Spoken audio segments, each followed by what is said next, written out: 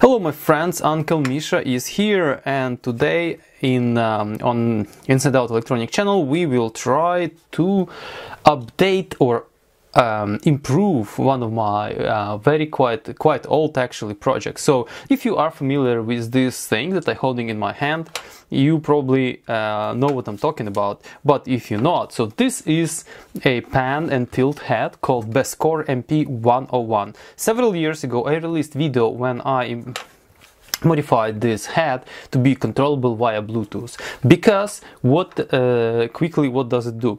This particular head can do the following.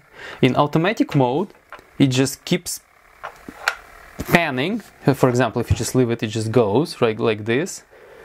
Okay, and I honestly don't remember what else it's doing.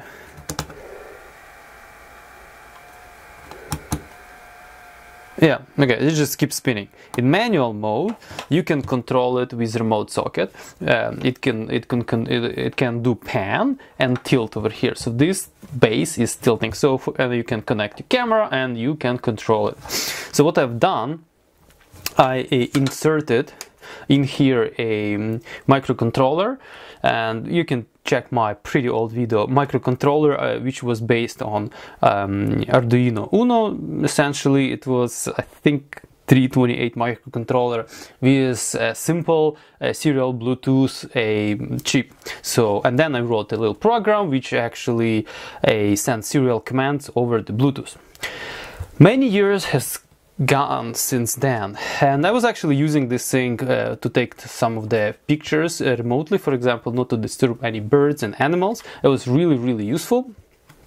This actually was my idea behind it, but I came up with the idea that to improve it, okay? Because many people actually ask me, I would like to improve or modify my Bescor MP101, but it seems to be very complicated, you know, how to do it. It doesn't have soldering skill, you have to be really digging inside. Alright, so what I've decided to do, there is a connector over here. I could have actually done it at first place with the original microcontroller, but there is a connector over here. Okay, recently I bought this, so this comes in here. So I was thinking, like, what if I whip up microcontroller, oopsies, externally,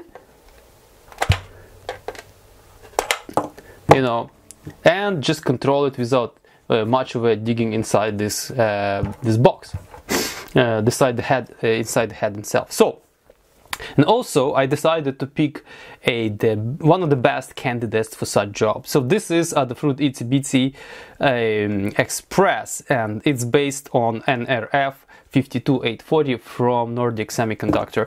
The reason is because look at how tiny it is. Okay, this is super tiny even in comparison to my original video, to the Arduino Nano, I think. So this is pretty much the same size, but way more powerful. Also, it's way more energy efficient, even with Bluetooth working. So I decided to improve this head using this product now. So the two main features here. First of all, I'm not going to dig inside, not gonna solder anything, just using external interface. Also, there is a power here, so I can power this device straight from this socket. So I haven't actually done anything, so we're gonna be doing this together with you. So this is essentially gonna be not just how-to, and gonna be a little bit of research. So general idea is to connect this microcontroller to this socket and write simple program to control it. Okay, so let's do it. So for this project you would need obviously this sort of connector. This is 7-pin DIN connector, which is compatible with this one, and I can put you a link. So it's obviously comes with this sort of thingy, shroud. I can put you a link where to get one. I got it from eBay, I think. Then you would need bunch of wires. So because we're gonna be doing this on breadboard first, right? Before we actually go over and made a proper solution, first we're gonna try it on the breadboard. So you would need a bit of a wire. So I'm gonna be using these particular wires. You're gonna just cut them, probably cut them in half. This is gonna be good enough, I think.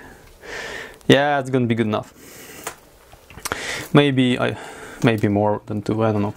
So, and then when everything is working, we have to create a little program which is going to be controlling this thing. When everything is working, we also would have to come up with a Bluetooth. Sorry, yes, with the little app on a phone which actually controls this over the Bluetooth. Okay, so let's first make all electrical connections, and then we will try to create a little program and go from there. So first of all, let's just connect all necessary pins to those jumper wires. So here is I printed out the big pin out of this connector. So number one is a voltage. Sorry for the faded print type here, but essentially this is B+. It's a battery power. At first I thought this is going to be running at 5 volts, but no, I don't think there is any stabilizer in this head. It's going to run at whatever battery voltage is. So that has to be your voltage microcontroller or voltage regulator has to be capable of handling that. So yeah, number one over here, that is the power, essentially 5 or 6 volts depending on your voltages. So then we have left, right, very interesting, left, right, 2, 3, left, right. And what is up and down? 4, 5. 4, 5 is up and down. Number 7 is speed, I have no idea what it is, and 6 is a ground. So yeah, 6 and 1 is we're gonna use them for the powering the device, and 2, 4, 5, 3 to control the direction. Okay, so let's try to whip it up. And it's always tricky to solder this sort of thing, so we come up with following solution. Chunk of copper. Well, let's try first with this guy. The reason I'm doing that, because I'm afraid to melt them. At the same time, it's going to be holding quite well. So today I'm using my Kota soldering style. Let's prepare the wire first. Okay, so for power we have this red, obviously 5 volts red, and I have this very fancy wire stripper. I think we need like a little bit.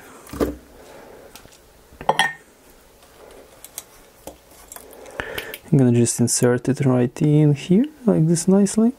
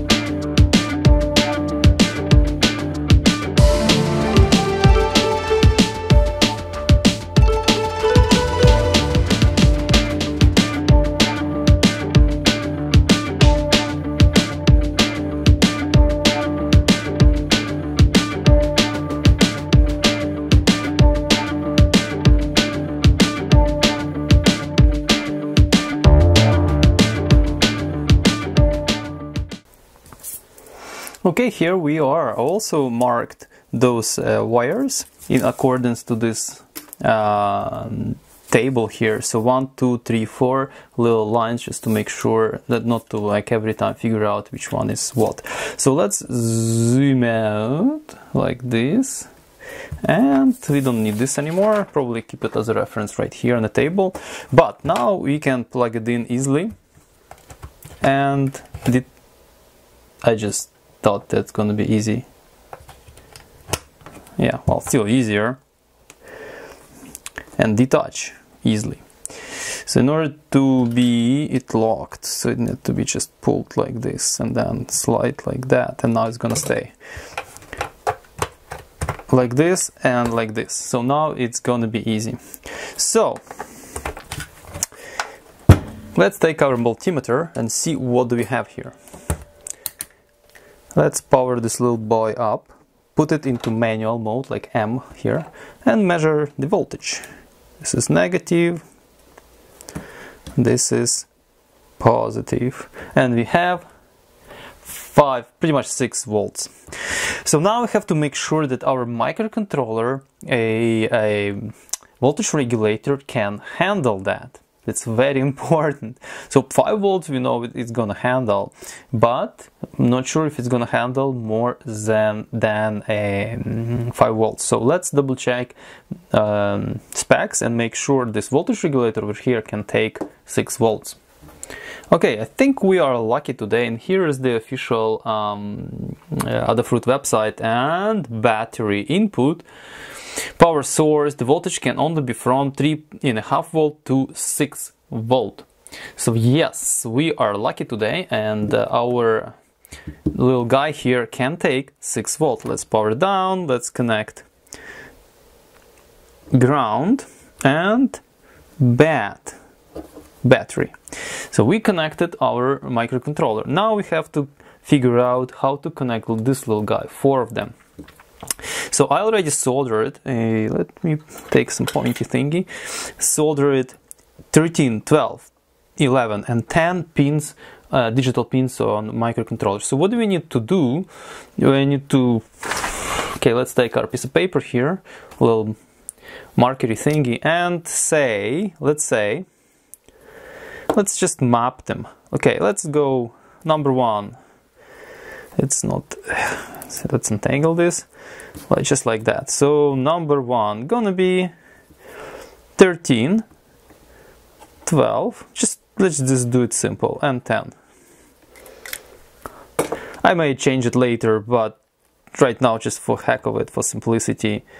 Then go 2, then goes 3, then goes 4. 4 little pins here, like you see.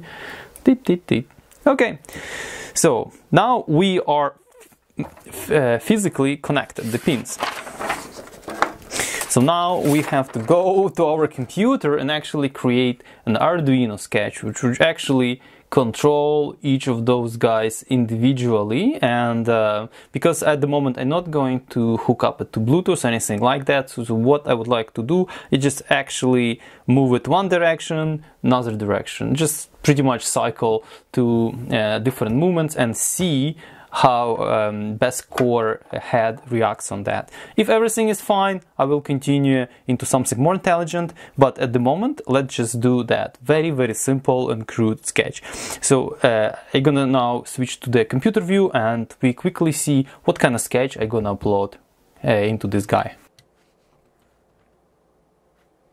Alright guys, so here's our sketch, and first of all we define pins which are associated with each individual connector on the Bescor. Then I have constant for delay, which is going to be 5 seconds. So there are commands for up, down, left, right and stop, and here's the function which actually does the job. So it actually moves head, so it sets moves head, so it sets based on command, it sets appropriate pins to low or high. For example, for tilt up, it sets up pin to high. Then this is setup function, actually will be executed before loop, and if you go into loop, I just call move head, tilt up, then delay. Oh, that's a mistake here. and then tilt down, then delay, then left delay, and then right delay, and then it's gonna repeat itself many times. So let's program it into our microcontroller and see how it works. So here's our microcontroller, and let's just flash it. I use debug information just to see if everything goes bonkers, but looks like everything gonna be fine. Alright, so our device is programmed, and let's hook it up. Let's hook it up to the Bescor MP101 and see how it works. So now when we programmed our microcontroller over here into just keep looping the left, right, up, down, in, just keep looping, let's actually see it in action. So in order to power this little dude up and also power the microcontroller, we just switch it to M. Oh, it just start doing something immediately, obviously, because this is real-time controller, and it just start executing the code immediately on power on. Oh, I didn't think about that one. It's gonna just keep pulling the board with it. So yeah, there is something like, obviously this has to be, yeah. It's hilarious. Anyways, it's working at read, so I love it. So now we have to just take it and make it work with the cell phone over here. So let's just power it off. So clearly it's working. So now we have to modify our code, which is probably will be a little bit more substantial task in order to modify the code and also create the Android application. And I think I'm gonna cover it in part 2 of this video because it's a quite substantial amount of work in order to have it going. But the proof of concept right here in front of you, and mechanically and electronically it's working, and I just have to create a controller app and also the specific sketch which actually talk to the cell phone. So guys, it's going to be definitely part 2, and we have actually great success of making this microcontroller to work with this Bescor MP101. The reason I was not 100% sure because this little guy over here has 3.3 volt logic, this guy over here has 5 volt logic, so I was not sure if it's gonna fly or not. Seems to be it is working. So guys, please tune up for the second episode of Bescor MP101 modification, and thank you for watching. See you next time. Ciao.